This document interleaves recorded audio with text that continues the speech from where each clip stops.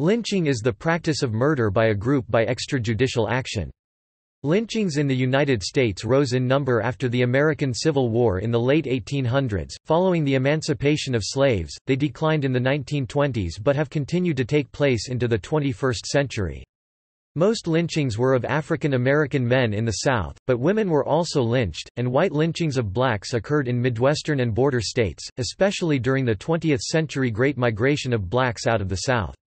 The purpose was to enforce white supremacy and intimidate blacks by racial terrorism. On a per capita basis, lynchings were also common in California and the Old West, especially of Latinos, although they represented less than 10% of the national total. Native Americans and Asian Americans were also lynched. Other ethnicities, white, Finnish American, Jewish, Irish, Italian American, were occasionally lynched. The stereotype of a lynching is a hanging, because hangings are what crowds of people saw, and are also easy to photograph.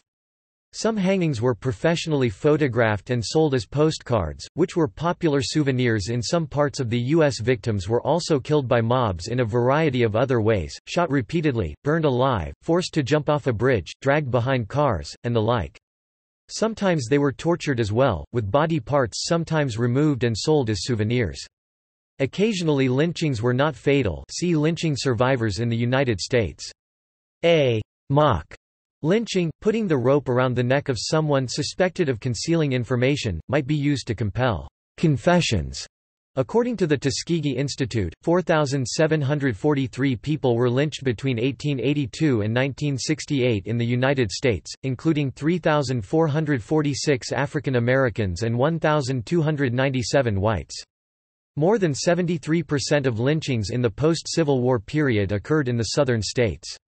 According to the Equal Justice Initiative, 4,084 African Americans were lynched between 1877 and 1950 in the South. Lynchings were most frequent from 1890 to the 1920s, with a peak in 1892. Lynchings were often large mob actions, attended by hundreds or thousands of watchers, sometimes announced in advance in newspapers and in one instance with a special train. However, in the later 20th century lynchings became more secretive, and were conducted by smaller groups of people. According to Michael Pfeiffer, the prevalence of lynching in postbellum America reflects lack of confidence in the due process judicial system. He links the decline in lynching in the early 20th century with the advent of the modern death penalty. Legislators renovated the death penalty out of direct concern for the alternative of mob violence. He also cites the modern, racialized excesses of urban police forces in the 20th century and after as having characteristics of lynching. More black people were killed by cops in 2015 than were lynched in the worst year of Jim Crow. On April 26, 2018, in Montgomery, Alabama, the National Memorial for Peace and Justice opened. Founded by the Equal Justice Initiative of that city, it is the first large memorial to document lynchings of African Americans in the United States.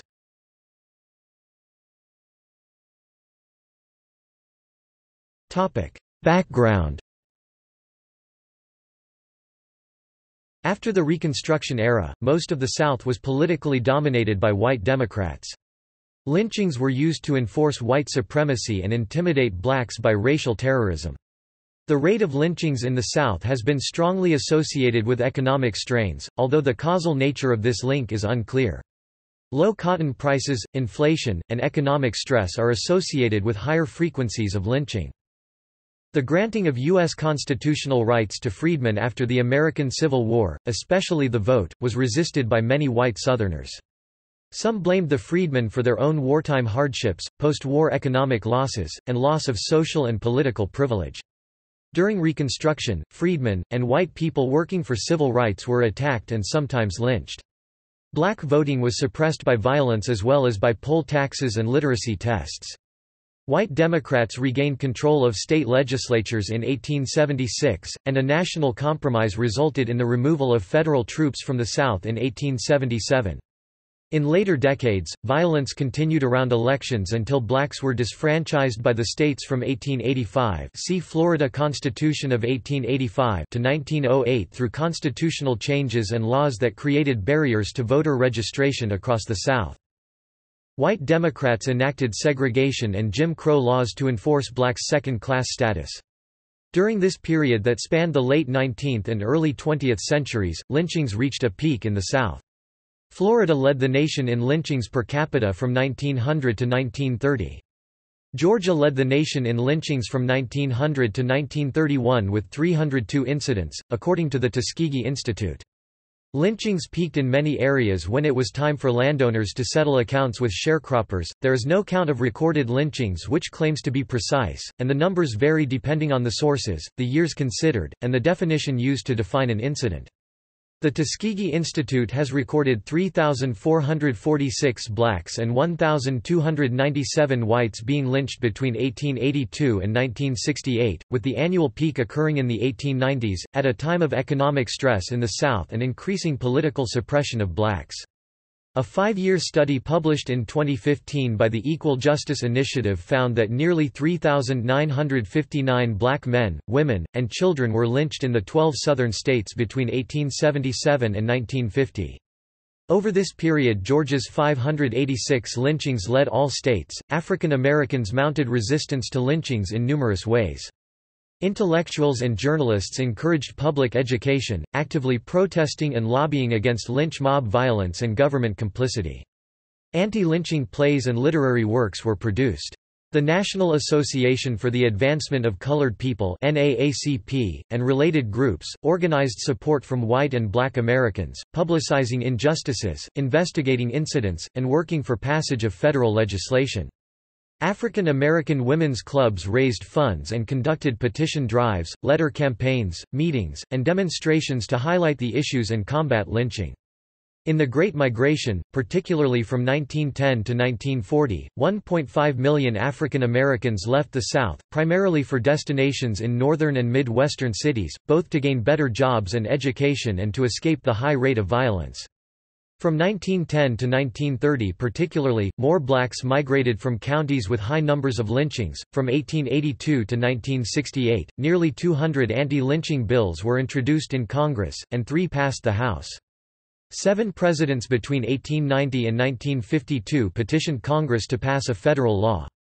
None succeeded in gaining passage, blocked by the Solid South, the delegation of powerful white Southerners in the Senate, which controlled, due to seniority, the powerful committee chairmanships. During the civil rights movement of the 1950s and 1960s, black activists were attacked and murdered throughout the South. The 1964 Mississippi burning murders galvanized public support for passage of civil rights legislation that year and the next.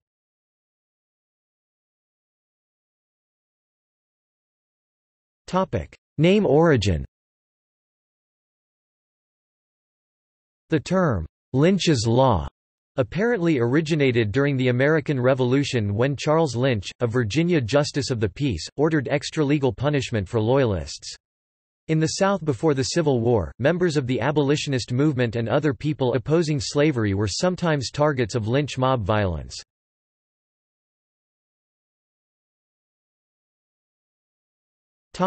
Social characteristics.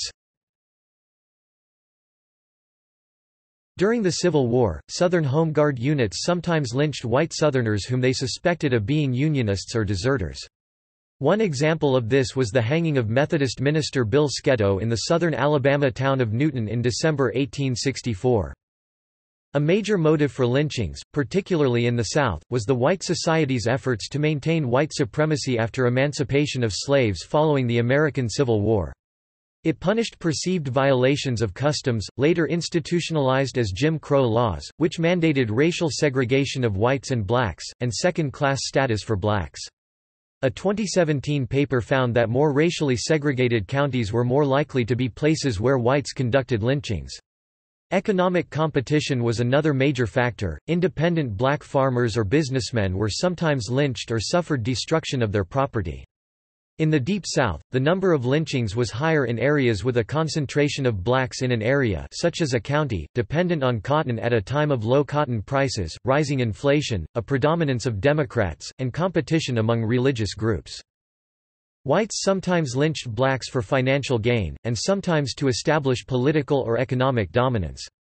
These lynchings emphasized the new social order constructed under Jim Crow. Whites acted together, reinforcing their collective identity along with the unequal status of blacks through these group acts of violence. In much of the Deep South, lynchings peaked in the late 19th and early 20th centuries, as white racists turned to terrorism to dissuade blacks from voting in a period of disenfranchisement. In the Mississippi Delta, lynchings of blacks increased beginning in the late 19th century as white planters tried to control former slaves who had become landowners or sharecroppers.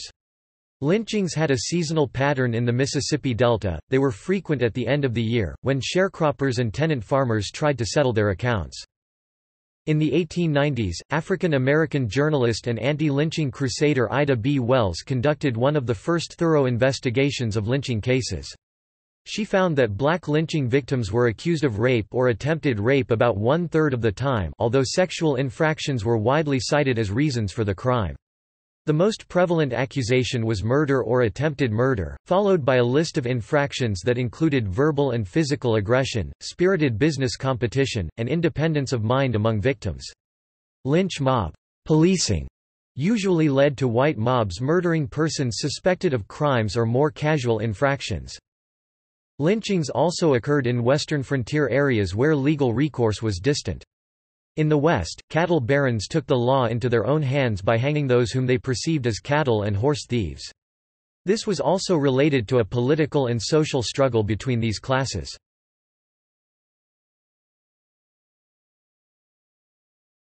The West. Historians have debated the history of lynchings on the western frontier, which has been obscured by the mythology of the American Old West. In unorganized territories or sparsely settled states, law enforcement was limited, often provided only by a U.S. Marshal who might, despite the appointment of deputies, be hours, or days, away by horseback. People often carried out lynchings in the Old West against accused criminals in custody. Lynching did not so much substitute for an absent legal system as constitute an alternative system dominated by a particular social class or racial group. Historian Michael J. Pfeiffer writes, "Contrary to the popular understanding, early territorial lynching did not flow from an absence or distance of law enforcement but rather from the social instability of early communities and their contest for property, status, and the definition of social order." By the time of the California Gold Rush in 1848, at least 25,000 Mexicans had been longtime residents of California since the Spanish colonial period. The Treaty of 1848 expanded United States territory by one-third after the Mexican-American War. To settle the war, Mexico ceded all or parts of Arizona, California, Colorado, Kansas, New Mexico, Nevada, Oklahoma, Texas, Utah, and Wyoming to the United States. In September 1850, California became the 31st state of the United States. Many of the Mexicans who were native to what would become a state within the United States were experienced miners, and they had great success mining gold in California. Their success aroused animosity by white prospectors, who intimidated Mexican miners with the threat of violence and committed violence against some. Between 1848 and 1860, white Americans lynched at least 163 Mexicans in California.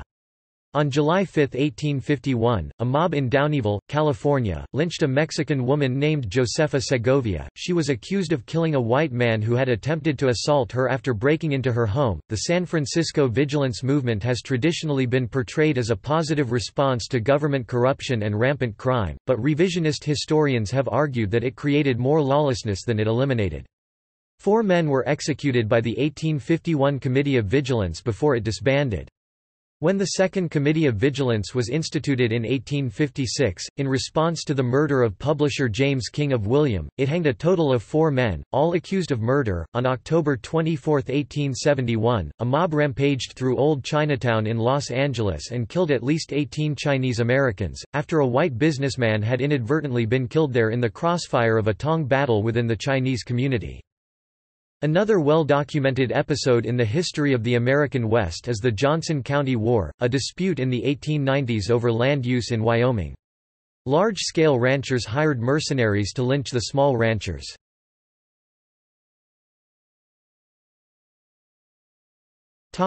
Reconstruction 1865 to 1877. After the Civil War, nearly 4 million slaves were emancipated in the South. They constituted a majority in some states, and in numerous counties in several states. The first Ku Klux Klan was founded in 1866 by Confederate veterans in Tennessee. Chapters were formed by armed veterans throughout the South. Members were associated with insurgent violence against freedmen and their allies that included lynchings, but it more often consisted of direct, isolated attacks by secret groups against individuals. The first severe period of violence in the South was between 1868 and 1871. White Democrats attacked black and white Republicans to suppress their voting in elections. To prevent ratification of new constitutions formed during Reconstruction, the opposition used various means to harass potential voters. Failed attacks led to a massacre during the 1868 elections, with the insurgents' murders of about 1,300 voters across various southern states ranging from South Carolina to Arkansas. The lynchers sometimes murdered their victims, but sometimes whipped or physically assaulted them to remind them of their former status as slaves. White terrorists often made nighttime raids of African American homes in order to confiscate firearms.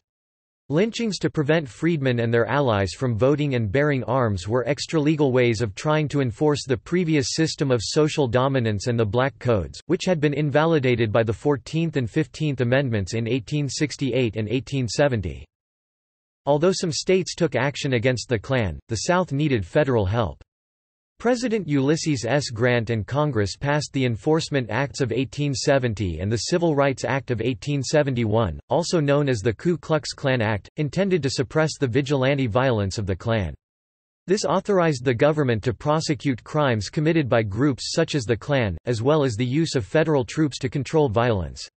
The administration began holding grand juries and prosecuting Klan members. In addition, it used martial law in some counties in South Carolina, where the Klan was the strongest.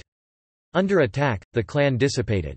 Vigorous federal action and the disappearance of the Klan had a strong effect in temporarily reducing the numbers of murders. From the mid-1870s onward, violence rose as insurgent paramilitary groups in the Deep South worked to suppress black voting and turn Republicans out of office.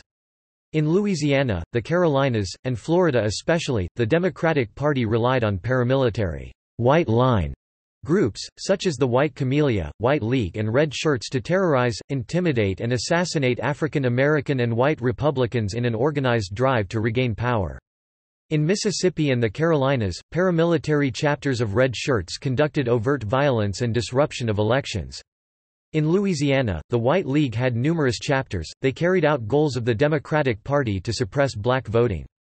Grant's desire to keep Ohio in the Republican aisle and his attorney general's maneuvers led to a failure to support the Mississippi governor with federal troops. The Campaign of Terror worked. In Yazoo County, Mississippi, for instance, with an African American population of 12,000, only 7 votes were cast for Republicans in 1874.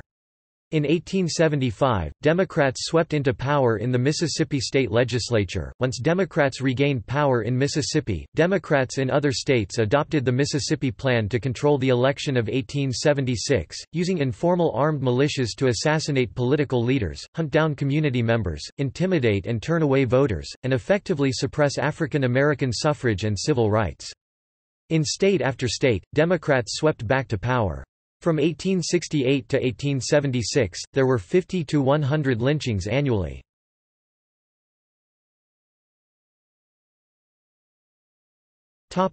Disenfranchisement 1877 to 1917.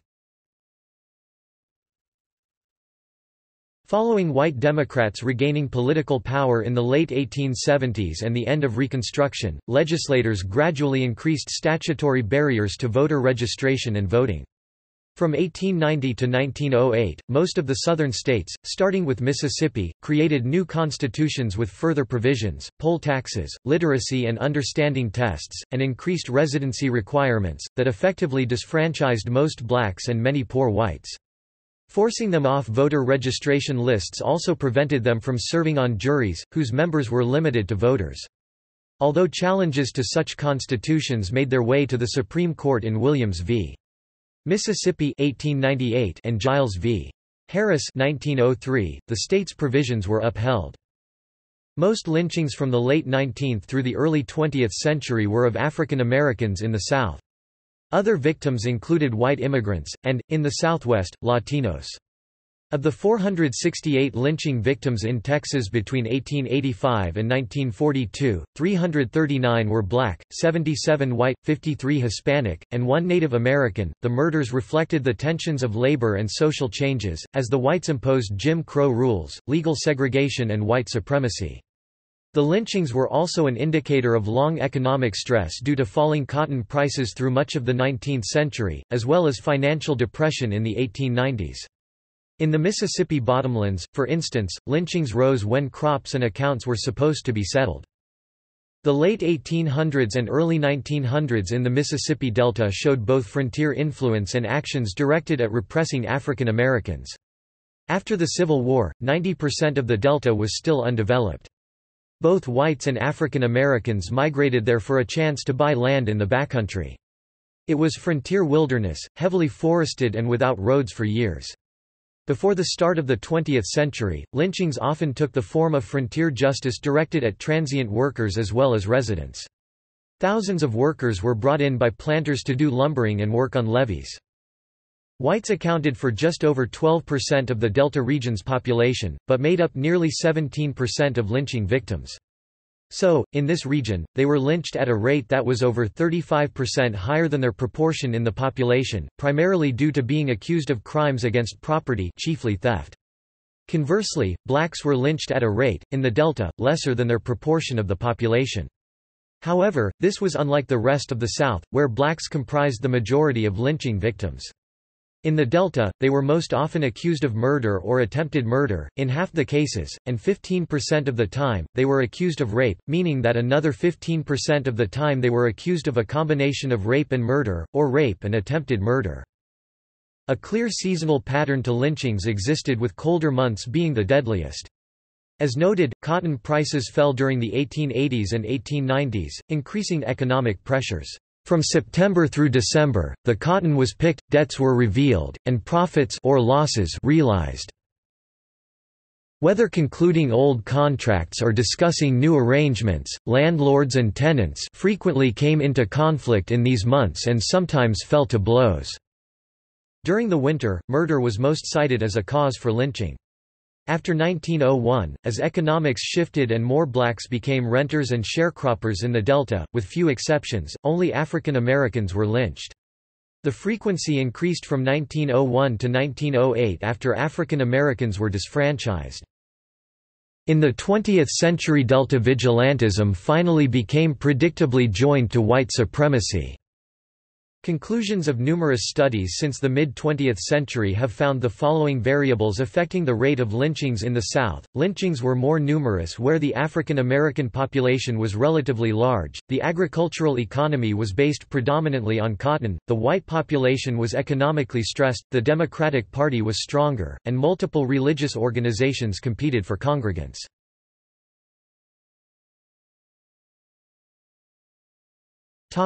Other ethnicities. According to the Tuskegee Institute, of the 4,743 people lynched between 1882 and 1968, 1,297 were listed as white. The Tuskegee Institute, which kept the most complete records, documented victims internally as Negro, white, Chinese, and occasionally as Mexican or Indian, but merged these into only two categories of black or white in the tallies it published. Mexican, Chinese, and Native American lynching victims were tallied as white. Particularly in the West, minorities such as Chinese and East Indian immigrants, Native Americans, and Mexicans were also lynching victims. The lynching of Mexicans and Mexican Americans in the Southwest was long overlooked in American history, when attention was focused on the treatment of African Americans in the South. In modern scholarship, researchers estimate that 597 Mexicans were lynched between 1848 and 1928. Mexicans were lynched at a rate of 27.4 per 100,000 of population between 1880 and 1930. This statistic was second only to that of the African American community, which endured an average of 37.1 per 100,000 of population during that period. Between 1848 and 1879, Mexicans were lynched at an unprecedented rate of 473 per 100,000 of population. After their increased immigration to the U.S. in the late 19th century, Italian Americans in the South were recruited for laboring jobs. On March 14, 1891, 11 Italian immigrants were lynched in New Orleans, Louisiana for their alleged role in the murder of David Hennessy, an ethnic Irish New Orleans police chief. This incident was one of the largest mass lynchings in U.S. history. A total of 20 Italians were lynched during the 1890s. Although most lynchings of Italian Americans occurred in the South, Italians did not comprise a major portion of immigrants or a major portion of the population as a whole. Isolated lynchings of Italians also occurred in New York, Pennsylvania, and Colorado. Between the 1830s and 1850s, the majority of those lynched were whites. More whites were lynched than blacks for the years 1882 to 1885. By 1890s, the number of blacks lynched yearly grew to a number significantly more than that of whites, and vast majority of victims were black from then on. White people were mostly lynched in the western states and territories, although there were over 200 cases in the South. According to the Tuskegee Institute, in 1884 near Georgetown, Colorado, there was one instance of 17 unknown white men being hanged as cattle thieves in a single day. In the West, lynchings were often done to establish law and order.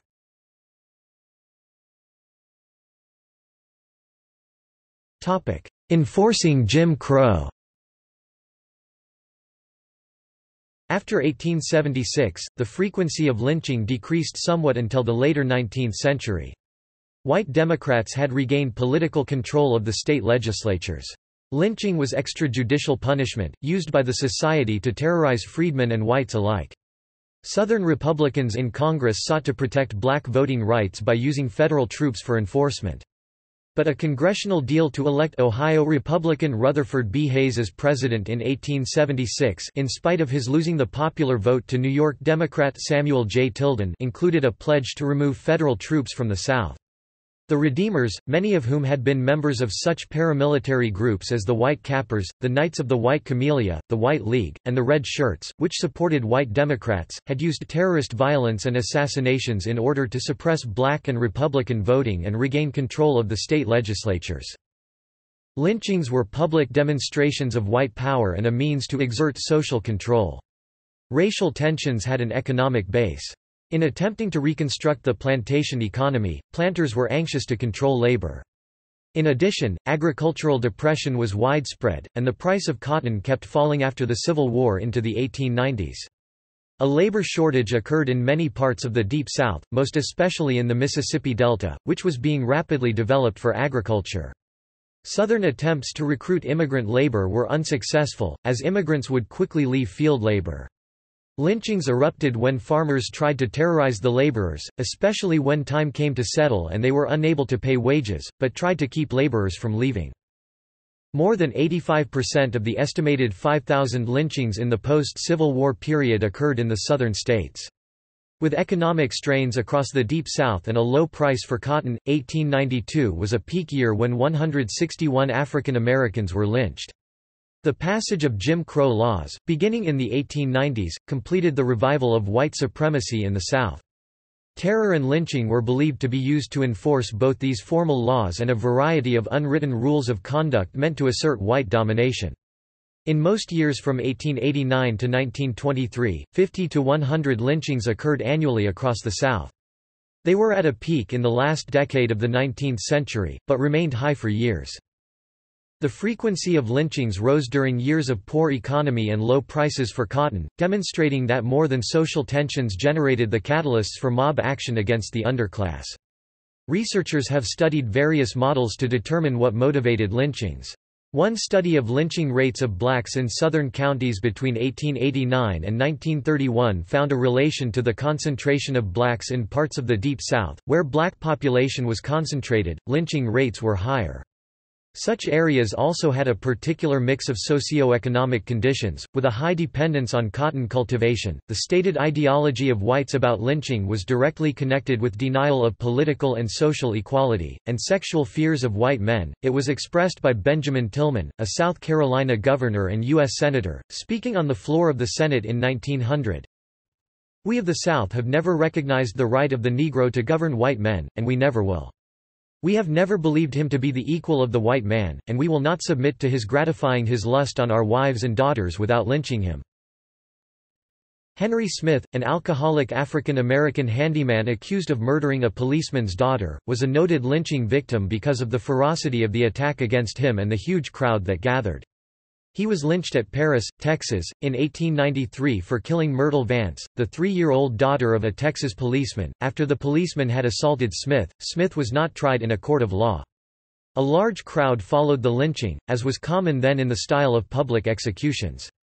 Henry Smith was fastened to a wooden platform, tortured for 50 minutes by red-hot iron brands, and burned alive while more than 10,000 spectators cheered. Fewer than 1% of lynch mob participants were ever convicted by local courts, and they were seldom prosecuted or brought to trial.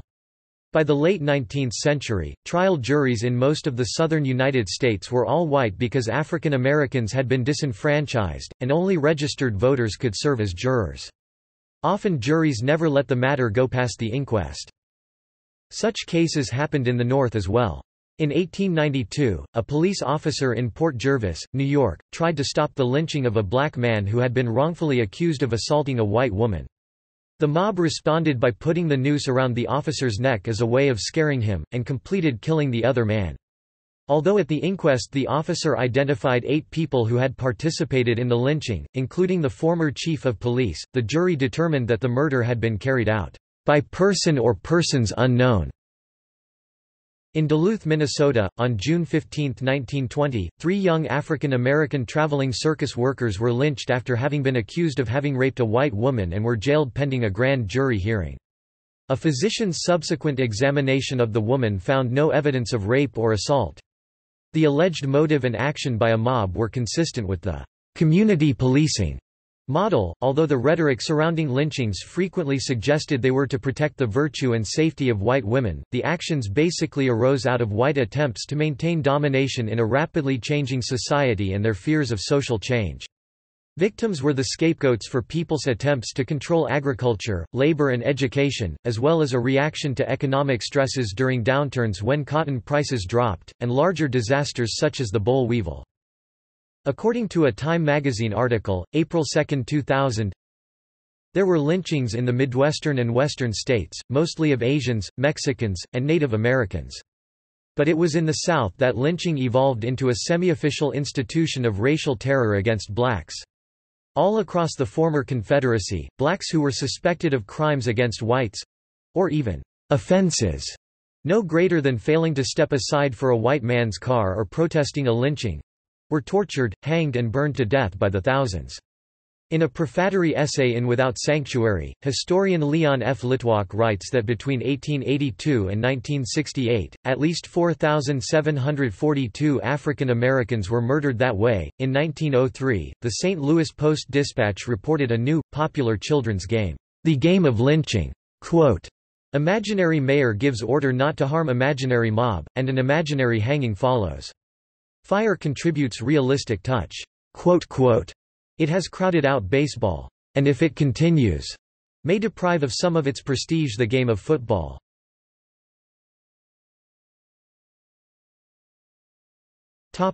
Photographic records and postcards. At the start of the 20th century in the United States, lynching was photographic sport.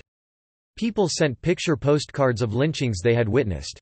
A writer for Time magazine noted in 2000, "Even the Nazis did not stoop to selling souvenirs of Auschwitz, but lynching scenes became a burgeoning subdepartment of the postcard industry. By 1908, the trade had grown so large, and the practice of sending postcards featuring the victims of mob murderers had become so repugnant, that the U.S. Postmaster General banned the cards from the mails." In the post-Reconstruction era South, lynching photographs were printed for various purposes, including postcards, newspapers and event mementos. Typically these images depicted an African American lynching victim and all or part of the crowd in attendance. Spectators often included women and children. The perpetrators of lynchings were not identified. At one particular lynching, it is said that nearly 15,000 people were in attendance. Often lynchings were advertised in newspapers prior to the event in order to give photographers time to arrive early and prepare their camera equipment. After the lynching, photographers would sell their pictures as or as postcards, sometimes costing as much as 50 cents a piece, or $9, as of 2016, though some photographs were sold as plain prints, others contained captions. These captions were either straightforward details, such as the time, date and reasons for the lynching, while others contained polemics or poems with racist or otherwise threatening remarks. An example of this is a photographic postcard attached to the poem, "Dogwood Tree", which says, "The Negro now, by eternal grace, must learn to stay in the Negro's place, in the sunny South, the land of the free, let the white supreme forever be." Such postcards with explicit rhetoric such as, "Dogwood Tree", were typically circulated privately or mailed in a sealed envelope. Other times these pictures simply included the word, "warning." In 1873, the Comstock Act was passed, which banned the publication of obscene matter as well as its circulation in the mails. In 1908, Section 3893 was added to the Comstock Act, stating that the ban included material tending to incite arson, murder, or assassination. Although this act did not explicitly ban lynching photographs or postcards, it banned the explicit racist texts and poems inscribed on certain prints. According to some, these texts were deemed more incriminating and caused their removal from the mail instead of the photograph itself because the text made too explicit what was always implicit in lynchings. Some towns imposed self-censorship on lynching photographs, but Section 3893 was the first steps towards a national censorship. Despite the amendment, the distribution of lynching photographs and postcards continued. Though they were not sold openly, the censorship was bypassed when people sent the material in envelopes or mail wrappers. In Without Sanctuary 2000, a book of lynching postcards collected by James Allen, Pulitzer Prize-winning historian Leon F. Litwack wrote, "The photographs stretch our credulity, even numb our minds and senses to the full extent of the horror, but they must be examined if we are to understand how normal men and women could live with, participate in, and defend such atrocities, even reinterpret them so they would not see themselves or be perceived as less than civilized. The men and women who tortured, dismembered, and murdered in this fashion understood perfectly well what they were doing and thought of themselves as perfectly normal human beings. Few had any ethical qualms about their actions. This was not the outburst of crazed men or uncontrolled barbarians but the triumph of a belief system that defined one people as less human than another. For the men and women who composed these mobs, as for those who remained silent and indifferent or who provided scholarly or scientific explanations, this was the highest idealism in the service of their race. One has only to view the self-satisfied expressions on their faces as they posed beneath black people hanging from a rope or next to the charred remains of a Negro who had been burned to death. What is most disturbing about these scenes is the discovery that the perpetrators of the crimes were ordinary people, not so different from ourselves: merchants, farmers, laborers, machine operators, teachers, doctors, lawyers, policemen, students. They were family men and women, good church-going folk who came to believe that keeping black people in their place was nothing less than pest control, a way of combating an epidemic or virus that if not checked would be detrimental to the health and security of the community.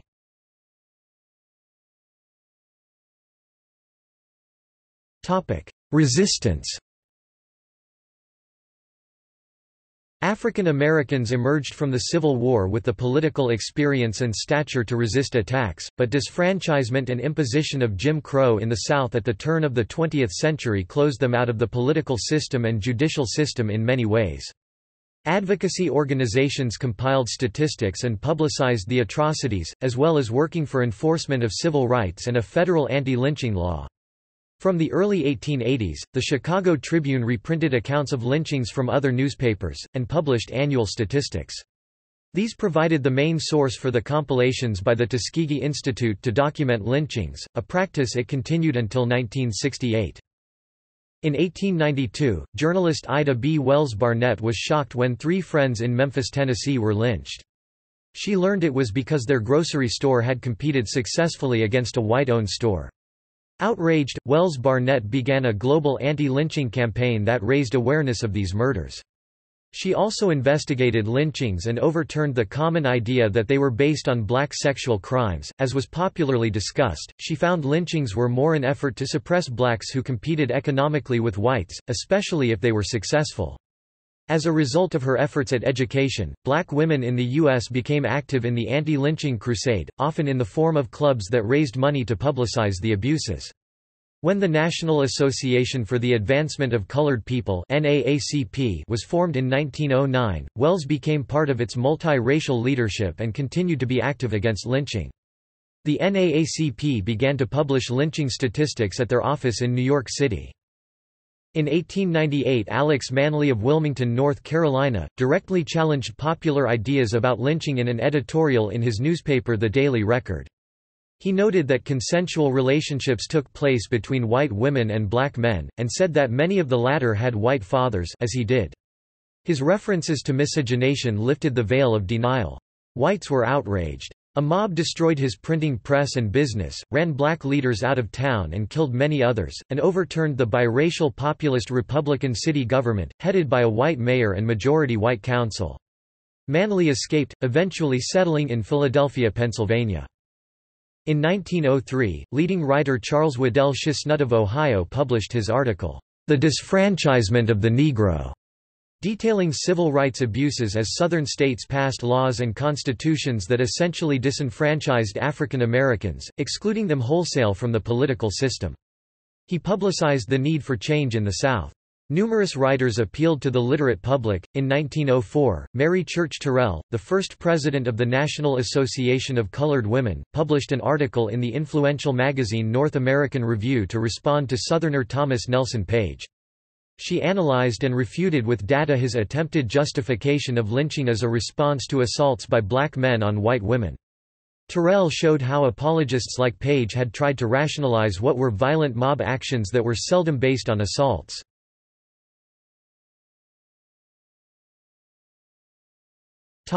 Federal action limited by the Solid South. In 1900, as the 56th Congress considered proposals for apportioning its seats among the 45 states following the 1900 federal census, Representative Edgar D. Crumpacker (RN) filed an independent report urging that the Southern states be stripped of seats due to the large numbers of voters they had disfranchised. He noted this was provided for in Section 2 of the 14th Amendment, which provided for stripping representation from states that reduced suffrage due to race. However, concerted opposition of the Southern Democratic bloc was aroused, and the effort failed. From 1896 until 1900, the House of Representatives with a Republican majority had acted in more than 30 cases to set aside election results from Southern states where the House Elections Committee had concluded that black voters had been excluded due to fraud, violence, or intimidation. However, in the early 1900s, it began to back off, after Democrats won a majority, which included Southern delegations that were solidly in Democratic hands. President Theodore Roosevelt made public statements against lynching in 1903, following George White's murder in Delaware, and in his sixth annual State of the Union message on December 4, 1906. When Roosevelt suggested that lynching was taking place in the Philippines, Southern senators, all white Democrats, demonstrated their power by a filibuster in 1902 during review of the Philippines Bill. In 1903, Roosevelt refrained from commenting on lynching during his Southern political campaigns. Roosevelt published a letter he wrote to Governor Winfield T. Durbin of Indiana in August 1903, saying, "My dear Governor Durbin, permit me to thank you as an American citizen for the admirable way in which you have vindicated the majesty of the law by your recent action in reference to lynching. All thoughtful men less than pre greater than must feel the gravest alarm over the growth of lynching in this country, and especially over the peculiarly hideous forms so often taken by mob violence when colored men are the victims, on which occasions the mob seems to lay more weight, not on the crime but on the color of the criminal. There are certain hideous sights which when once seen can never be wholly erased from the mental retina. The mere fact of having seen them implies degradation. Whoever in any part of our country has ever taken part in lawlessly putting to death a criminal by the dreadful torture of fire must forever after have the awful spectacle of his own handiwork seared into his brain and soul. He can never again be the same man. Durbin had successfully used the National Guard to disperse lynchers, and publicly declared that an African American man accused of murder was entitled to a fair trial. Roosevelt's efforts cost him political support among white people, especially in the South. Threats against him increased so that the Secret Service added to the size of his bodyguard detail.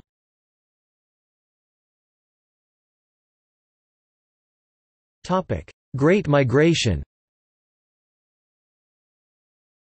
In what has been viewed as multiple acts of resistance, tens of thousands of African Americans left the South annually, especially from 1910 to 1940, seeking jobs and better lives in industrial cities of the North and Midwest in a movement that was called the Great Migration.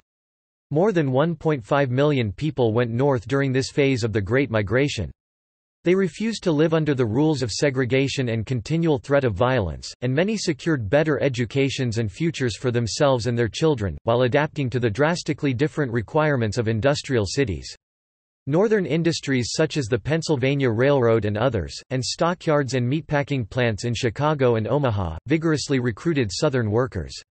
For instance, by 1923, the Pennsylvania Railroad had hired 10,000 black men from Florida and Georgia to work at their expanding yards and tracks. The rapid influx of blacks disturbed the racial balance within northern cities, exacerbating hostility between black and white Northerners.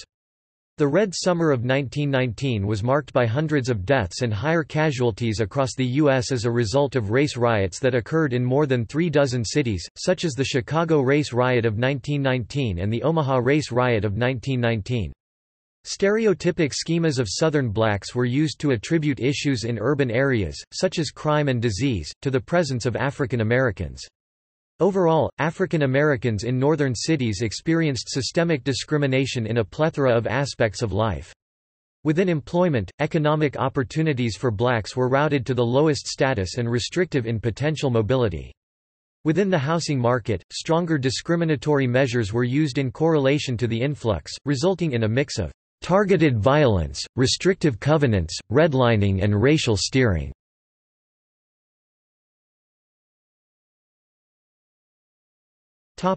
World War I to World War II.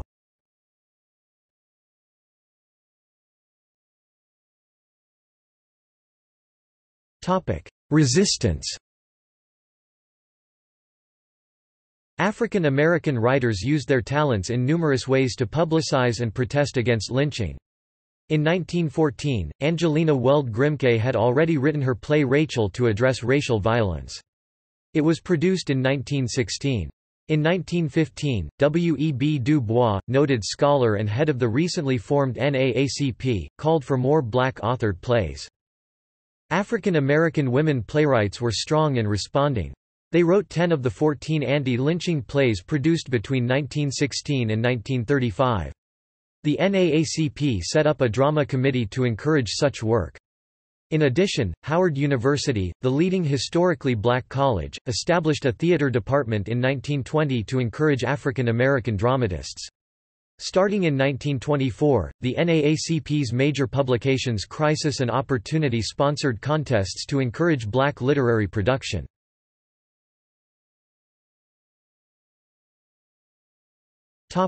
New Klan. In 1915, 3 events highlighted racial and social tensions: distribution of D.W. Griffith's film, The Birth of a Nation, the lynching of Leo Frank, a Jewish factory manager, in Atlanta, Georgia, and the revival of the Ku Klux Klan near Atlanta.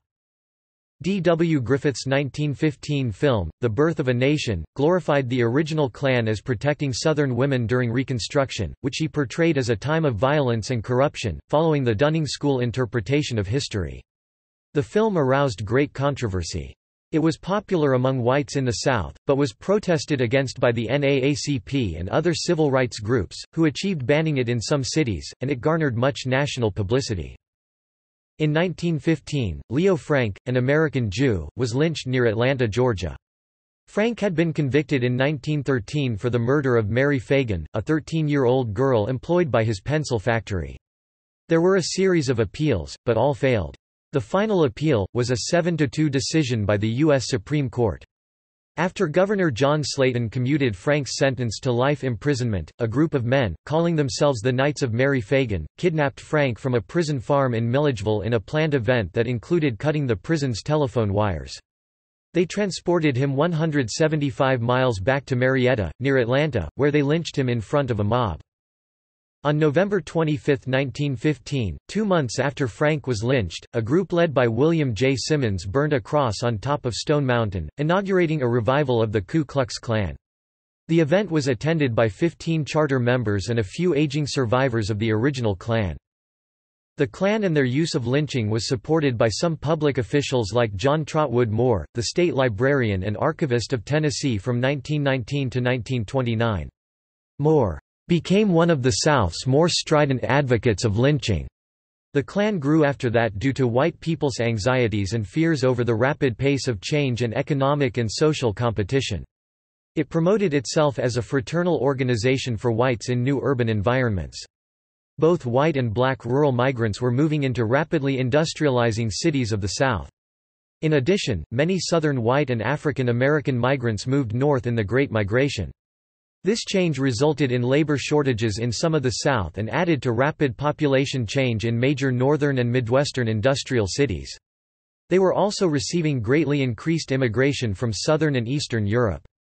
The Klan grew rapidly and became most successful and strongest in those cities that had a rapid pace of growth from 1910 to 1930, such as Atlanta, Georgia, Birmingham, Alabama, Dallas, Texas, Detroit, Michigan, Indianapolis, Indiana, Chicago, Illinois, Portland, Oregon, and Denver, Colorado.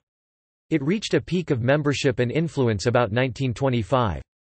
In some cities, Lita's actions to publish names of Klan members and override its secrecy provided enough publicity to sharply reduce membership.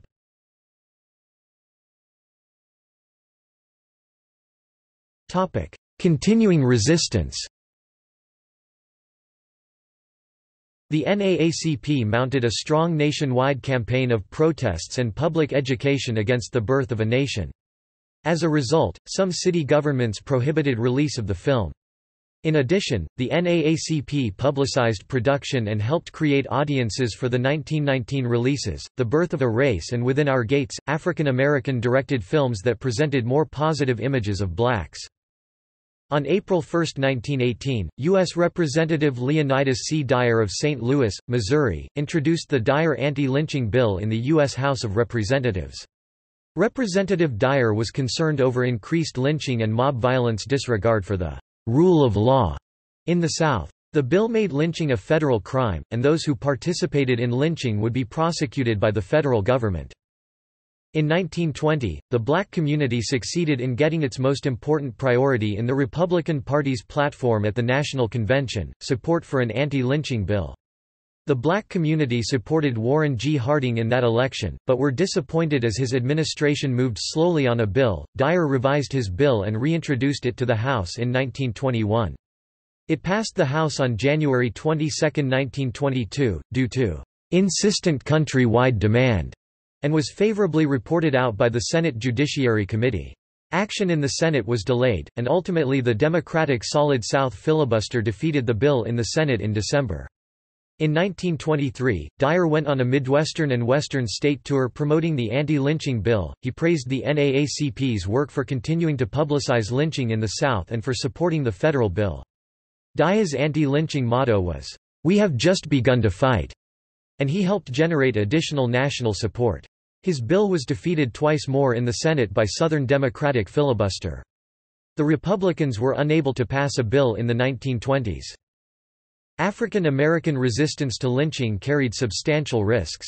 In 1921, in Tulsa, Oklahoma, a group of African American citizens attempted to stop a lynch mob from taking 19-year-old assault suspect Dick Rowland out of jail.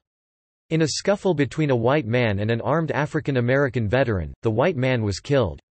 Whites retaliated by rioting, during which they burned 1,256 homes and as many as 200 businesses in the segregated Greenwood district, destroying what had been a thriving area. Confirmed dead were 39 people, 26 African Americans and 13 whites. Recent investigations suggest the number of African American deaths may have been much higher, up to 300.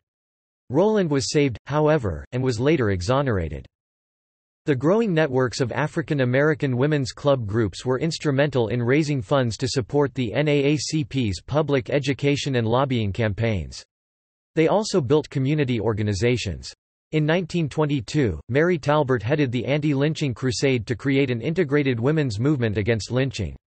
It was affiliated with the NAACP, which mounted a multi-faceted campaign. For years the NAACP used petition drives, letters to newspapers, articles, posters, lobbying Congress, and marches to protest against the abuses in the South and keep the issue before the public. While the Second Ku Klux Klan grew rapidly in cities, underwent major change, and achieved some political power, many state and city leaders, including white religious leaders such as Reinhold Niebuhr in Detroit, acted strongly and spoke out publicly against the organization. Some anti-Klan groups published members' names and quickly reduced the energy in their efforts. As a result, in most areas, after 1925 Klan membership and organizations rapidly declined. Cities passed laws against wearing of masks, and otherwise acted against the Klan. In 1930, Southern white women responded in large numbers to the leadership of Jessie Daniel Ames in forming the Association of Southern Women for the Prevention of Lynching. She and her co-founders obtained the signatures of 40,000 women to their pledge against lynching and for a change in the South. The pledge included the statement, "In light of the facts we dare no longer to allow those bent upon personal revenge and savagery to commit acts of violence and lawlessness in the name of women." Despite physical threats and hostile opposition, the women leaders persisted with petition drives, letter campaigns, meetings, and demonstrations to highlight the issues. By the 1930s, the number of lynchings had dropped to about 10 per year in southern states. In the 1930s, communist organizations, including a legal defense organization called the International Labor Defense (ILD), organized support to stop lynching. See the Communist Party USA and African Americans. The ILD defended the Scottsboro Boys, as well as 3 black men accused of rape in Tuscaloosa in 1933. In the Tuscaloosa case, 2 defendants were lynched under circumstances that suggested police complicity.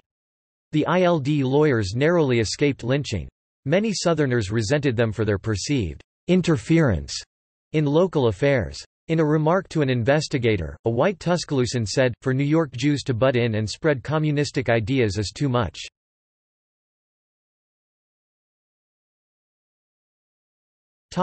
Federal action and Southern resistance. Anti-lynching advocates such as Mary McLeod Bethune and Walter Francis White campaigned for presidential candidate Franklin D. Roosevelt in 1932. They hoped he would lend public support to their efforts against lynching. Senators Robert F. Wagner and Edward P. Costigan drafted the Costigan-Wagner Bill in 1934 to require local authorities to protect prisoners from lynch mobs. Like the Dyer Bill, it made lynching a federal crime in order to take it out of state administration. Southern senators continued to hold a hammerlock on Congress. Because of the Southern Democrats' disfranchisement of African Americans in Southern states at the start of the 20th century, Southern whites for decades had nearly double the representation in Congress beyond their own population. Southern states had congressional representation based on total population, but essentially only whites could vote and only their issues were supported. Due to seniority achieved through one-party Democratic rule in their region, Southern Democrats controlled many important committees in both houses. Southern Democrats consistently opposed any legislation related to putting lynching under federal oversight. As a result, Southern white Democrats were a formidable power in Congress until the 1960s. In the 1930s, virtually all Southern senators blocked the proposed Wagner-Costigan bill. Southern senators used a filibuster to prevent a vote on the bill. Some Republican senators, such as the conservative William Borah from Idaho, opposed the bill for constitutional reasons. He had also opposed the Dyer Bill. He felt it encroached on state sovereignty and, by the 1930s, thought that social conditions had changed so that the bill was less needed. He spoke at length in opposition to the bill in 1935 and 1938. 1934 saw 15 lynchings of African Americans with 21 lynchings in 1935, 8 in 1936, and 2 in 1939. A lynching in Fort Lauderdale, Florida, changed the political climate in Washington. On July 19, 1935, Reuben Stacy, a homeless African American tenant farmer, knocked on doors begging for food. After resident complaints, deputies took Stacy into custody. While he was in custody, a lynch mob took Stacy from the deputies and murdered him. Although the faces of his murderers could be seen in a photo taken at the lynching site, the state did not prosecute the murder. Stacy's murder galvanized anti-lynching activists, but President Roosevelt did not support the federal anti-lynching bill. He feared that support would cost him Southern votes in the 1936 election. He believed that he could accomplish more for more people by getting re-elected. In 1937, the lynching of Roosevelt Towns and Robert McDaniels gained national publicity, and its brutality was widely condemned. Such publicity enabled Joseph A. Gavigan D. New York to gain support for anti-lynching legislation he had put forward in the House of Representatives. It was supported in the Senate by Democrats Robert F. Wagner New York and Frederick Van Nuys Indiana. The legislation eventually passed in the House, but the solid South of white Democrats blocked it in the Senate. In 1939, Roosevelt created the Civil Rights Section of the Justice Department. It started prosecutions to combat lynching, but failed to win any convictions until 1946.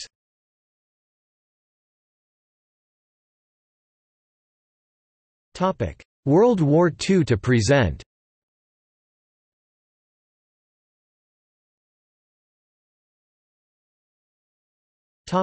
Second Great Migration. The industrial buildup to World War II acted as a «pull» factor in the second phase of the Second Great Migration, starting in 1940 and lasting until 1970. Altogether, in the first half of the 20th century, 6.5 million African Americans migrated from the South to leave lynchings and segregation behind. Unlike the first round, composed chiefly of rural farm workers, the second wave included more educated workers and their families who were already living in southern cities and towns. In this migration, many left for western cities in addition to northeastern and midwestern cities, as defense industries recruited tens of thousands to higher-paying, skilled jobs. They settled in Los Angeles, San Francisco, Oakland, Phoenix, Portland, and Seattle.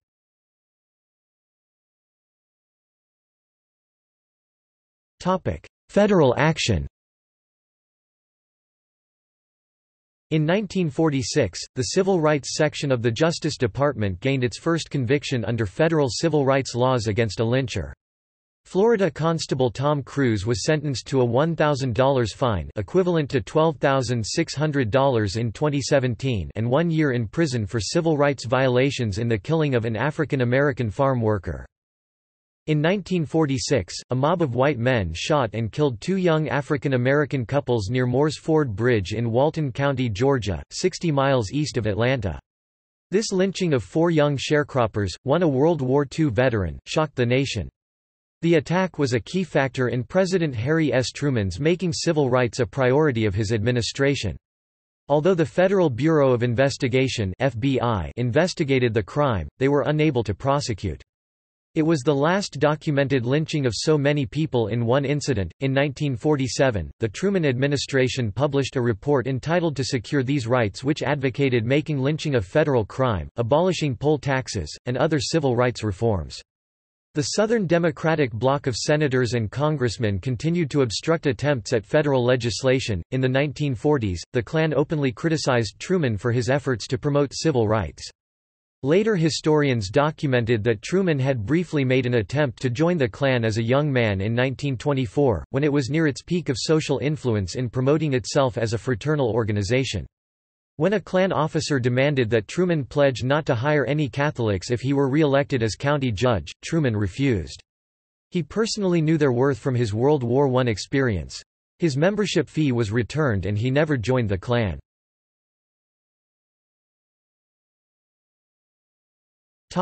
Lynching and the Cold War. International media, including the media in the Soviet Union, covered racial discrimination in the U.S., deeming American criticism of the Soviet Union's human rights abuses as hypocrisy. The Soviets would respond with, "And you are lynching Negroes."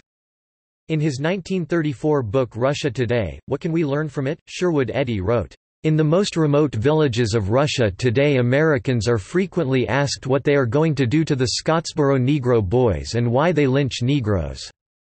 In a meeting with President Harry Truman in 1946, Paul Robeson urged him to take action against lynching. In 1951, Robeson and the Civil Rights Congress made a presentation entitled, "We Charge Genocide," to the United Nations. They argued that the U.S. government was guilty of genocide under Article 2 of the United Nations Genocide Convention because it failed to act against lynchings. In the early Cold War years, the FBI was worried more about possible communist connections among anti-lynching groups than about the lynching crimes. For instance, the FBI branded Albert Einstein a communist sympathizer for joining Robeson's American crusade against lynching. J. Edgar Hoover, head of the FBI for decades, was particularly fearful of the effects of communism in the United States. He directed more attention to investigations of civil rights groups for communist connections than to Ku Klux Klan activities against the group's members and other innocent blacks.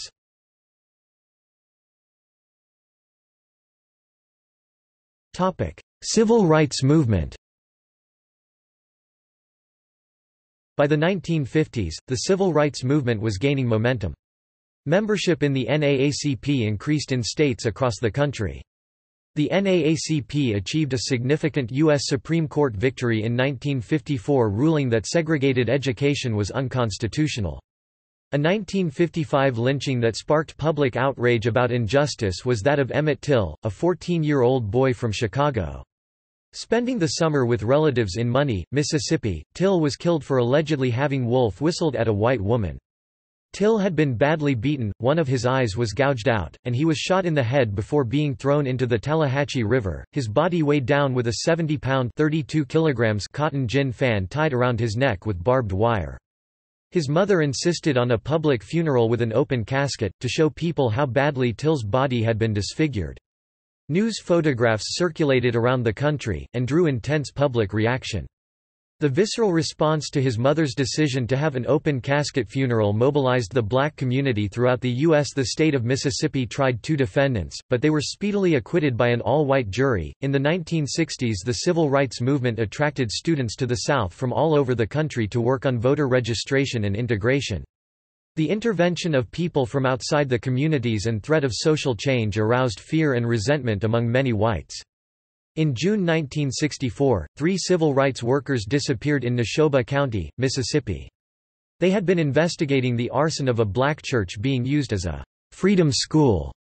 6 weeks later, their bodies were found in a partially constructed dam near Philadelphia, Mississippi.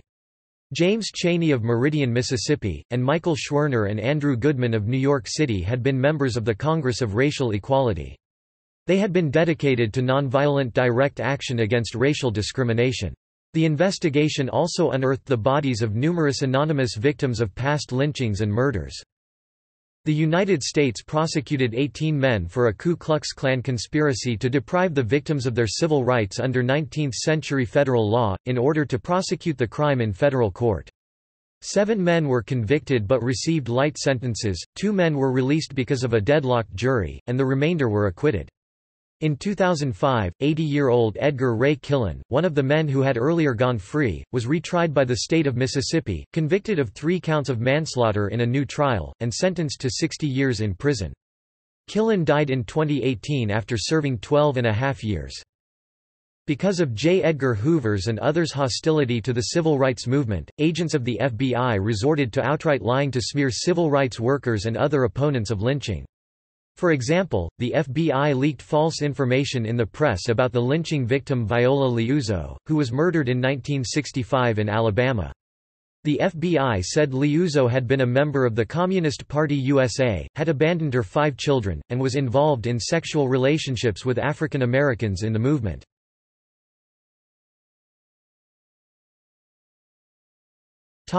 After the civil rights movement. From 1882 to 1968. Nearly 200 anti-lynching bills were introduced in Congress, and 3 passed the House. 7 presidents between 1890 and 1952 petitioned Congress to pass a federal law. No bill was approved by the Senate because of the powerful opposition of the Southern Democratic voting bloc. Although lynchings have become rare following the civil rights movement and changing social mores, some have occurred. In 1981, two Klan members in Alabama randomly selected a 19-year-old black man, Michael Donald, and murdered him, to retaliate for a jury's acquittal of a black man accused of murdering a police officer. The Klansmen were caught, prosecuted, and convicted. One of the Klansmen, Henry Hayes, was sentenced to death and later executed. A $7 million judgment in a civil suit against the Klan bankrupted the local subgroup, the United Klans of America. In 1998, Sean Allen Berry, Lawrence Russell Brewer, and ex-convict John William King murdered James Byrd Jr. in Jasper, Texas. Byrd was a 49-year-old father of three, who had accepted an early morning ride home with the three men. They attacked him and dragged him to his death behind their truck. The three men dumped their victims' mutilated remains in the town's segregated African American cemetery and then went to a barbecue. Local authorities immediately treated the murder as a hate crime and requested FBI assistance. The murderers, two of whom turned out to be members of a white supremacist prison gang, were caught and stood trial. Brewer and King were sentenced to death, with Brewer being executed in 2011. Berry was sentenced to life in prison. On June 13, 2005, the U.S. Senate formally apologized for its failure to enact a federal anti-lynching law in the early 20th century, when it was most needed. Before the vote, Louisianan Senator Mary Landrieu noted, "There may be no other injustice in American history for which the Senate so uniquely bears responsibility." The resolution was passed on a voice vote with 80 senators co-sponsoring, with Mississippians Thad Cochran and Trent Lott being among the 20 U.S. senators accepted. The resolution expressed, "the deepest sympathies and most solemn regrets of the Senate to the descendants of victims of lynching, the ancestors of whom were deprived of life, human dignity and the constitutional protections accorded all citizens of the United States." In February 2014, a noose was placed on the statue of James Meredith, the first African American student at the University of Mississippi. A number of nooses appeared in 2017, primarily in or near Washington, D.C. In May 2017, Mississippi State Representative Carl Oliver of Winona stated that Louisiana lawmakers who supported the removal of Confederate monuments from their state should be lynched. Oliver's district includes Money, Mississippi, where Emmett Till was murdered. Mississippi leaders from both the Republican and Democratic parties quickly condemned Oliver's statement.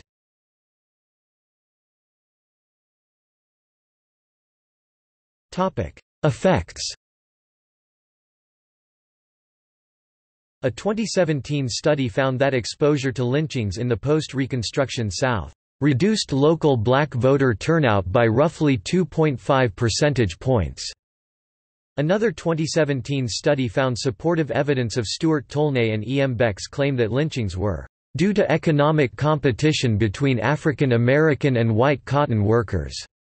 The study found that lynchings were associated with greater black out-migration from 1920 to 1930, and higher state-level wages.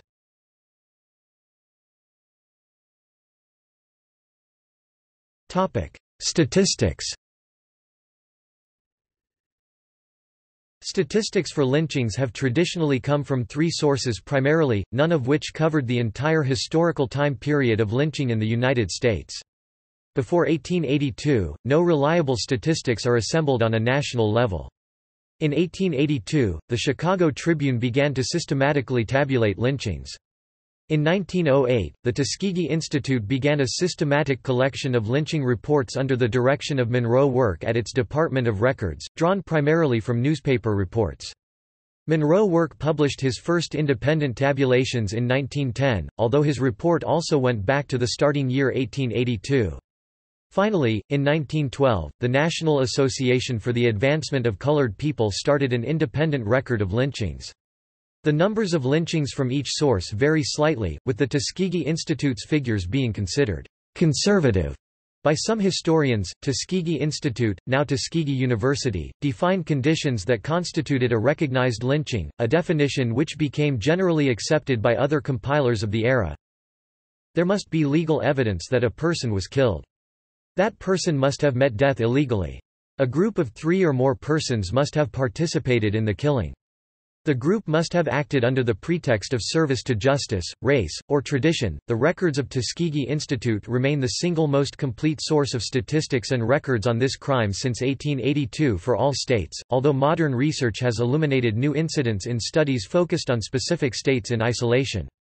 As of 1959, which was the last time that Tuskegee Institute's annual report was published, a total of 4,733 persons had died by lynching since 1882. To quote the report, except for 1955, when 3 lynchings were reported in Mississippi, none has been recorded at Tuskegee since 1951. In 1945, 1947, and 1951, only 1 case per year was reported. The most recent case reported by the Institute as a lynching was that of Emmett Till, 14, a Negro who was beaten, shot to death, and thrown into a river at Greenwood, Mississippi on August 28, 1955. For a period of 65 years ending in 1947, at least 1 lynching was reported each year. The most for any year was 231 in 1892. From 1882 to 1901, lynchings averaged more than 150 a year. Since 1924, lynchings have been in a marked decline, never more than 30 cases, which occurred in 1926. 1892 was the most common year for lynching, with a rate of 3.25 per a million people. Lynchings were most common in the latter 19th century and greatly reduced following the 1920s. The decreasing rate of yearly lynchings was faster outside the South and for white victims of lynching. Lynching became more of a Southern phenomenon and a racial one that overwhelmingly affected black victims. Opponents of legislation often said lynchings prevented murder and rape. As documented by Ida B. Wells, the most prevalent accusation against lynching victims was murder or attempted murder. Rape charges or rumors were present in less than 1/3 of the lynchings. Such charges were often pretexts for lynching blacks who violated Jim Crow etiquette or engaged in economic competition with whites. Other common reasons given included arson, theft, assault, and robbery, sexual transgressions, miscegenation, adultery, cohabitation, race prejudice, race hatred, racial disturbance, informing on others, threats against whites, and violations of the color line, attending white girl, proposals to white woman. According to the Tuskegee Institute, 38% of victims of lynching were accused of murder, 16% of rape, 7% for attempted rape, 6% were accused of felonious assault, 7% for theft, 2% for insult to white people, and 24% were accused of miscellaneous offenses or no offense. In 1940, sociologist Arthur F. Raper investigated 100 lynchings after 1929 and estimated that approximately 1/3 of the victims were falsely accused. Tuskegee Institute's method of categorizing most lynching victims as either black or white in publications and data summaries meant that the murders of some minority and immigrant groups were obscured. In the West, for instance, Mexican, Native Americans, and Chinese were more frequent targets of lynchings than were African Americans, but their deaths were included among those of whites. Similarly, although Italian immigrants were the focus of violence in Louisiana when they started arriving in greater numbers, their deaths were not tabulated separately from whites. In earlier years, whites who were subject to lynching were often targeted because of suspected political activities or support of freedmen, but they were generally considered members of the community in a way new immigrants were not. There were also black-on-black lynchings, with 125 recorded between 1882 and 1903, and there were 4 incidences of whites being killed by black mobs. The rate of black-on-black lynchings rose and fell in similar pattern of overall lynchings. There were also over 200 cases of white-on-white lynchings in the South before 1930. The Equal Justice Initiative in Montgomery, Alabama reported 3,959 American victims of racial terror lynchings in 12 Southern states from 1877 to 1950, and also provided a map of the murders.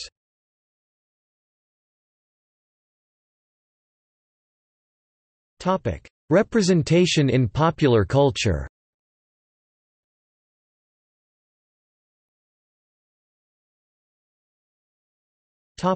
Literature and film.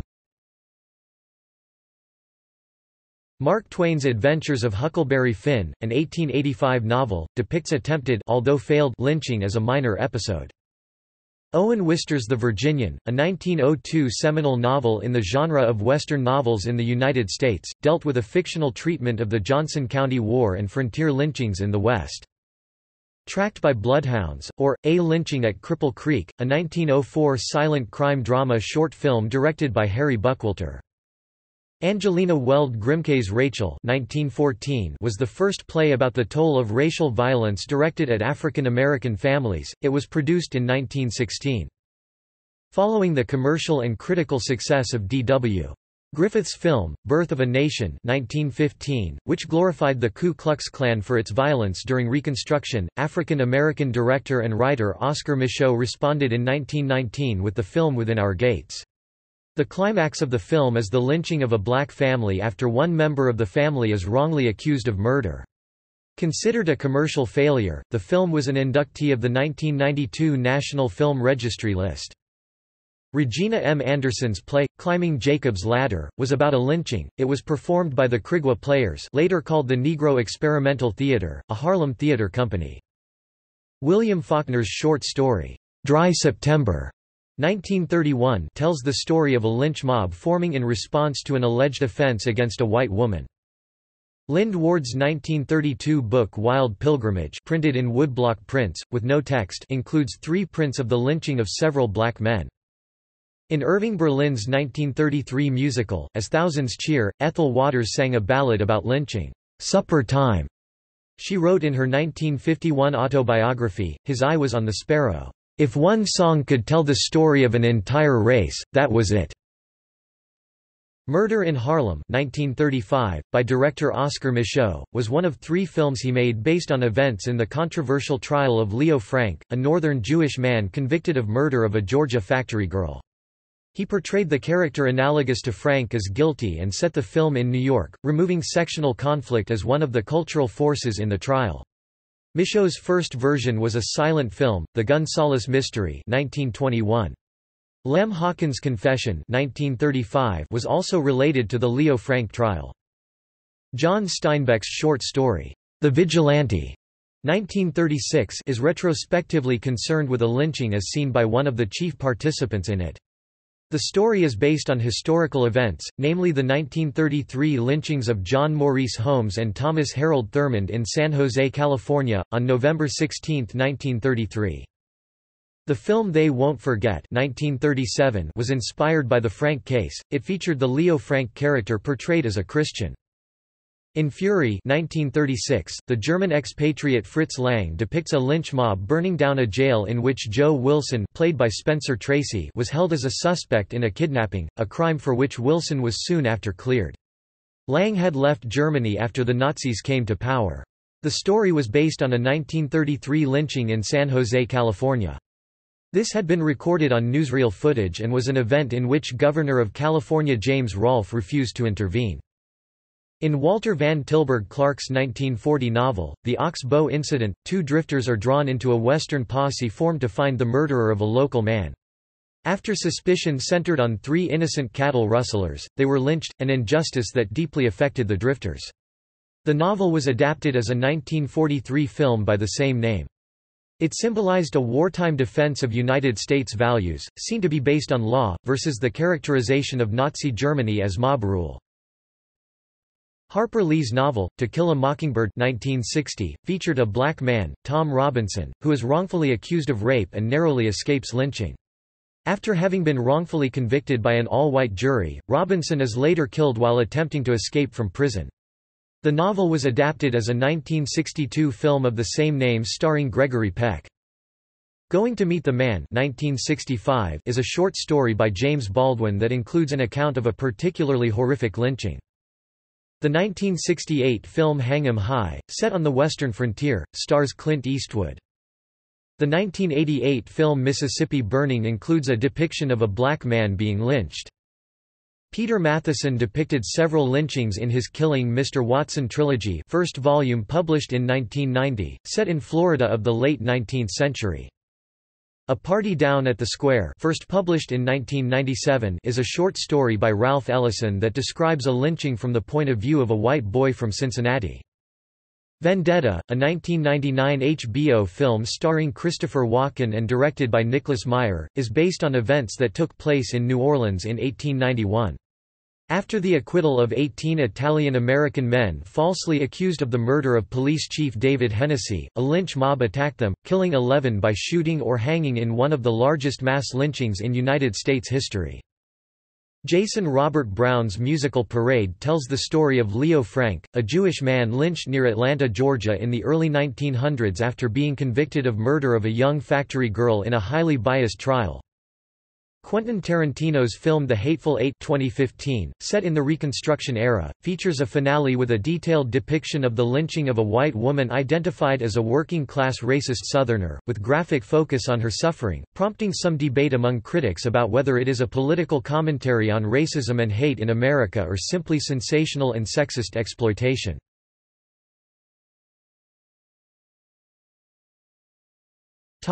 Strange fruit.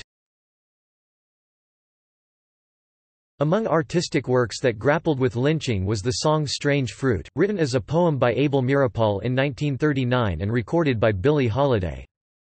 Southern trees bear a strange fruit, blood on the leaves and blood at the root, black bodies swinging in the southern breeze, strange fruit hanging from the poplar trees.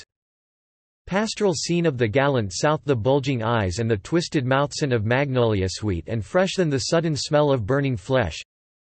Here is a fruit for the crows to pluck, for the rain to gather, for the wind to suck, for the sun to rot, for the tree to draw. Fear is a strange and bitter crop.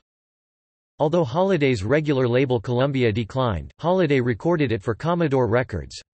The song became identified with her and was one of her most popular ones. The song became an anthem for the anti-lynching movement.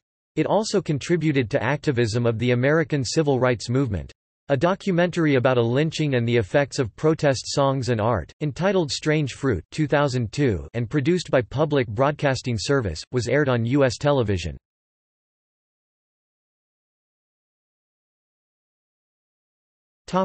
Laws.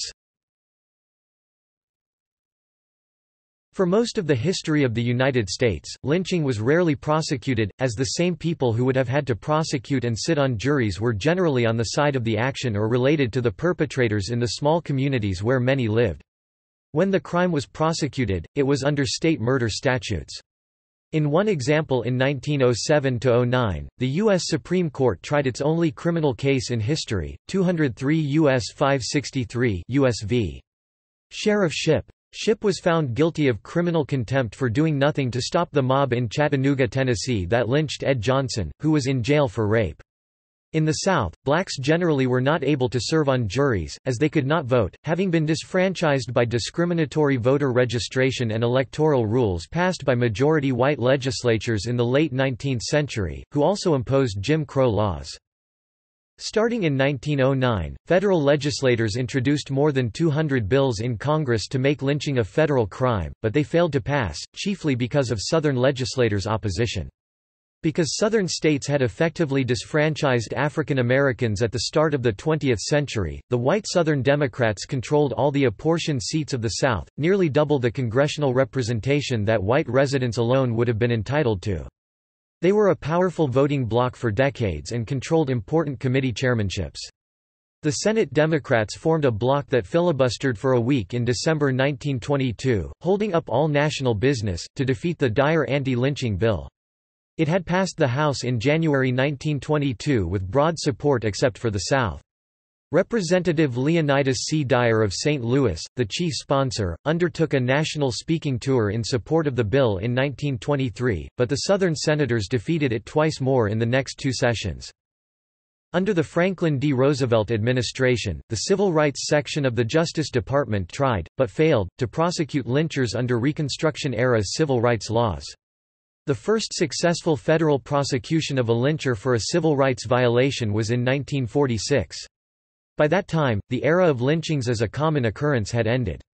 Adam Clayton Powell Jr. succeeded in gaining House passage of an anti-lynching bill, but it was defeated in the Senate, still dominated by the Southern Democratic bloc, supported by its disfranchisement of blacks. From 1882 to 1968.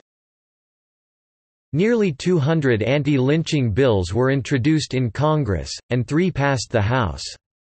7 presidents between 1890 and 1952 petitioned Congress to pass a federal law. The Southern Democratic bloc in the Senate prevented the passage of any anti-lynching bill during this period. In 2005, by a resolution sponsored by Senators Mary Landrieu of Louisiana and George Allen of Virginia, and passed by voice vote, the Senate made a formal apology for its failure to pass an anti-lynching law, when it was most needed. In 2018, the 3 African American members of the U.S. Senate, Kamala D. Harris D. Califf, Cory Booker DNJ, and Tim Scott RSC, reintroduced anti-lynching legislation.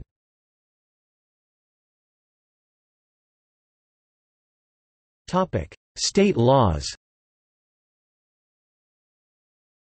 In 1933, California defined lynching, punishable by 2 to 4 years in prison, as the taking by means of a riot of any person from the lawful custody of any peace officer, with the crime of riot defined as 2 or more people using violence or the threat of violence.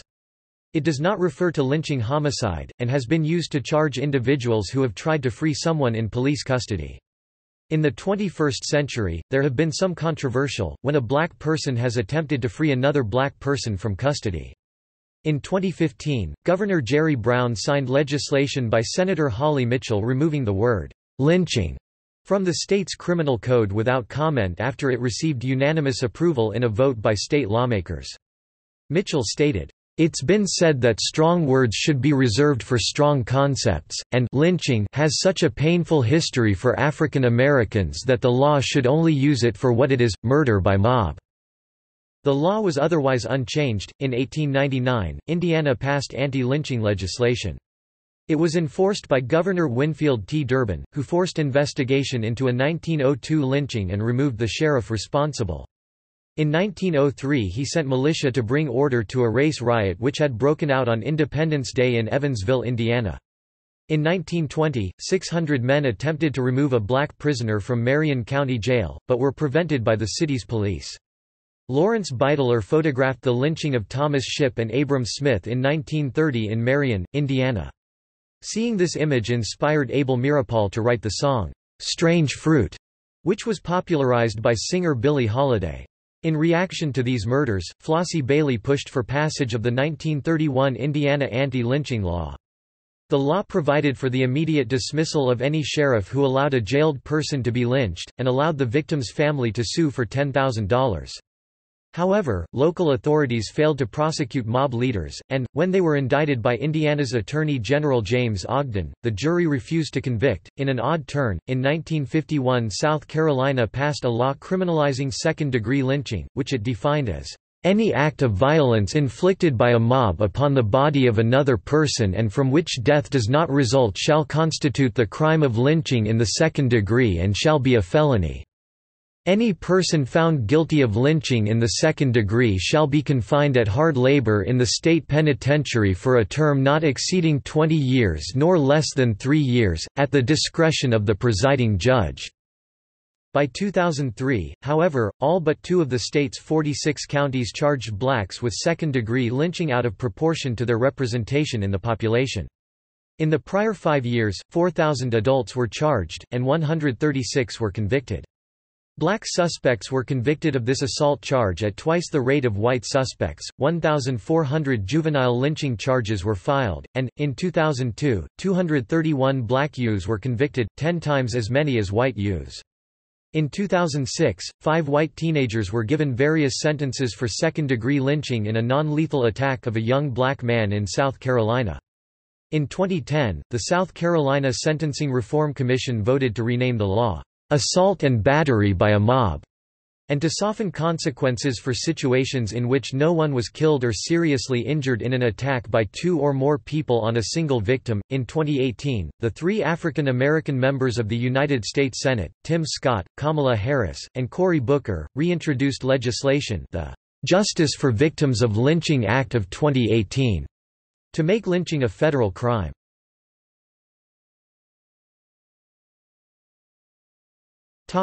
See also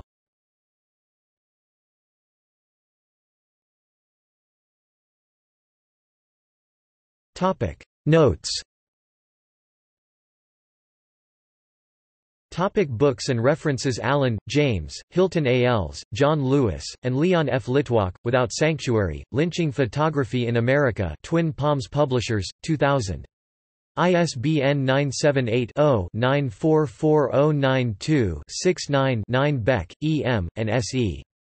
Tolnay, The Killing Fields of the Deep South, The Market for Cotton and the Lynching of Blacks, 1882–1930, American Sociological Review, 1990 via JSTOR Brundage, William Fitzhugh, Lynching in the New South, Georgia and Virginia, 1880–1930.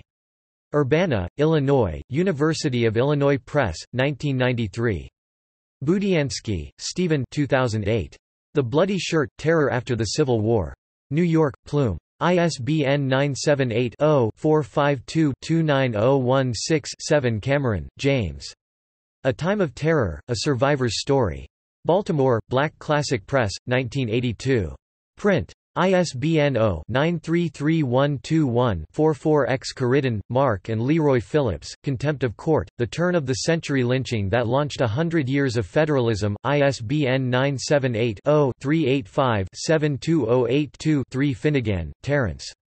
A Deed So Accursed, Lynching in Mississippi and South Carolina, 1881–1940. Charlottesville, VA, University of Virginia Press, 2013. Ginsberg, Ralph, 100 Years of Lynching, 1962 Baltimore, Black Classic Press, 1988. ISBN 978-0-933-12118-8 Howard, Marilyn K., with Rucker, Walter C., Upton, James N. 2007. Encyclopedia of American Race Riots. Westport, C.T., Greenwood Press. ISBN 0-313-33301-7 Hill, Carlos K. Black Vigilantism, African American Lynch Mob Activity in the Mississippi and Arkansas Deltas, 1883–1923, Journal of African American History 95 No. 1 Winter 2010, 26–43, available on JSTOR. Jackson, Kenneth T. 1992. The Ku Klux Klan in the City, 1915–1930. New York, Oxford University Press. ISBN 0-9295878-2-0 LeMan, Nicholas 2005. Redemption, The Last Battle of the Civil War. New York, Farrar, Straus and Giroux. ISBN 0-374-24855-9 McCaskill, Barbara, with Gebhard, Caroline, ed. 2006. Post-Bellum, Pre-Harlem, African American Literature and Culture, 1877–1919. New York, New York University Press. ISBN 978-0-8147-3167-3 Markovitz, Jonathan, Legacies of Lynching, Racial Violence and Memory, Minneapolis, University of Minnesota Press, 2004 ISBN 0-8166-3994-9. Newton, Michael and Judy Ann Newton, Racial and Religious Violence in America, A Chronology. N.Y., Garland Publishing, Inc., 1991 Pfeiffer, Michael J. Rough Justice, Lynching and American Society, 1874–1947. Urbana, University of Illinois Press, 2004. p. 155, Appendix, Confirmed Lynchings and Near Lynchings, 1874–1947, Pfeiffer, Michael J. ed., Lynching Beyond Dixie, American Mob Violence Outside the South. Urbana, Ill., University of Illinois Press, 2013. Smith, Tom. The Crescent City Lynchings, The Murder of Chief Hennessy, The New Orleans Mafia Trials, and the Parish Prison Mob 30 Years of Lynching in the United States, 1889–1918 New York City, Arno Press, 1969. Thompson, E. P. Customs in Common, Studies in Traditional Popular Culture. New York, The New Press, 1993. Tolnay, Stuart E., and Beck, E. M. A Festival of Violence, An Analysis of Southern Lynchings, 1882–1930. Urbana, Ill., University of Illinois Press, 1992. Willis, John C. 2000. Forgotten Time, The Yazoo Mississippi Delta After the Civil War. Charlottesville, University of Virginia Press. ISBN 0-374-24855-9 Wright, George C. Racial Violence in Kentucky 1865–1940 by George C. Wright. Baton Rouge, Louisiana State University Press, 1990. ISBN 0-8071-2073-1. Wyatt Brown, Bertram. Southern Honor, Ethics and Behavior in the Old South. New York, Oxford University Press, 1982. Zinn, Howard. Voices of a People's History of the United States, New York, Seven Stories Press, 2004. ISBN 1-58322-628-1. Fleming, Walter Linwood, 1911. Lynch Law. In Chisholm, Hugh. Encyclopædia Britannica. 17 11th ed. Cambridge University Press. p. 169.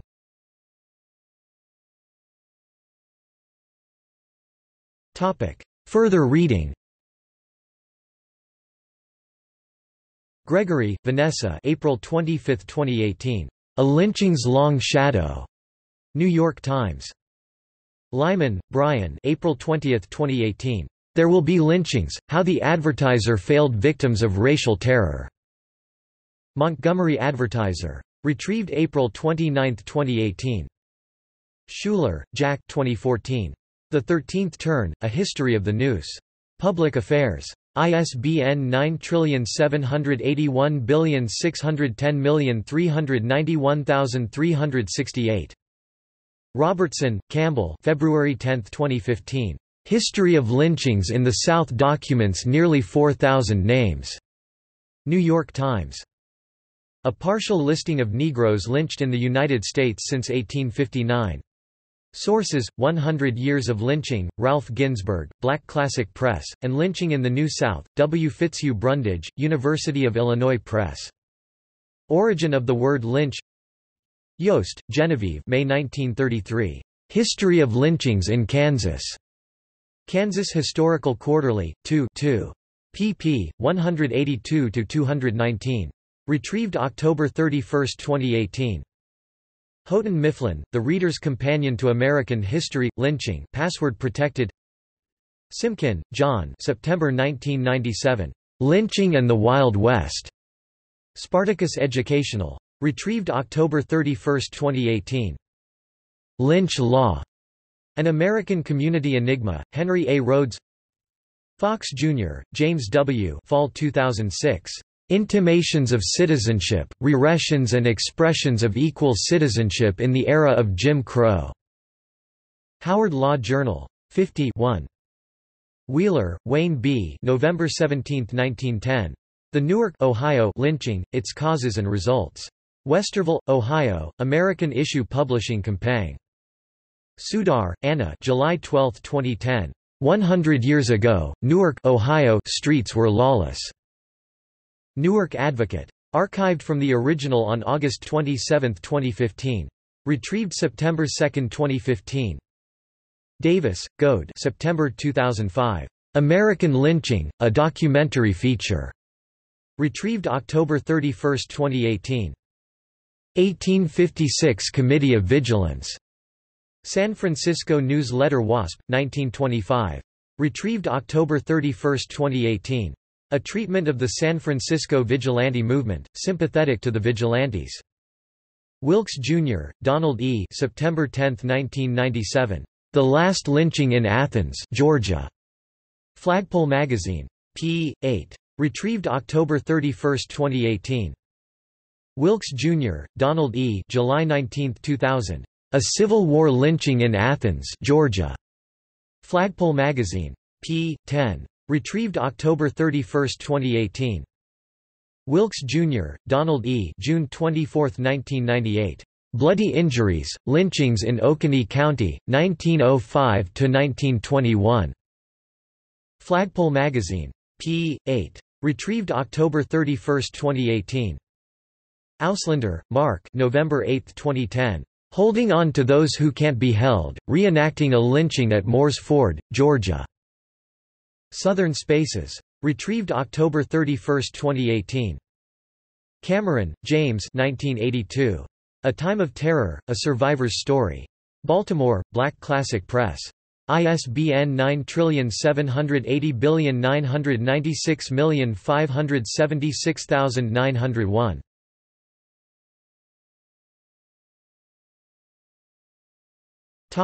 External links. An Outrage 2017. Documentary film about the history and legacy of lynching in the American South. Young adult website. Without Sanctuary, Lynching Photography in America. Lynching, Orange, Texas, Texas History. Lynching Santa Cruz, California 1877. Lynching of Will Brown in Omaha Race Riot of 1919. Graphic. Lynching of WWI veteran Manuel Cabeza in 1921. Map of 73 years of lynching, 1900 to 1931. This map shows over a century of documented lynchings in the United States. Smithsonian. January 24, 2017. Lynching photographs. Getty Images website. Cotter, Holland. The Legacy of Lynching, at the Brooklyn Museum, documents violent racism. New York Times, July 26, 2017. Museum page, https://www.brooklynmuseum.org, exhibitions, legacy_of_lynching